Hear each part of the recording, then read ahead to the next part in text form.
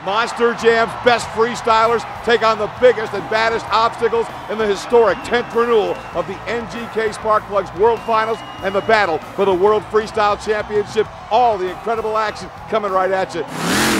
As we get ready to hit the track for what I know is going to be the most awesome night of freestyle we've ever seen in the history of Monster Jam. Mark, let's take a look at what the judges are going to be looking for. Again, 6 judges score the 90 seconds of regulation time. So we'll throw out the high, throw out the low, add those 4 scores together. 40 is the best regulation score you can get, but where this championship could be won is if you go into bonus time. Because if you fill your 90 seconds, you get 30 more in bonus time, and a separate judge can give you up to 5 more points.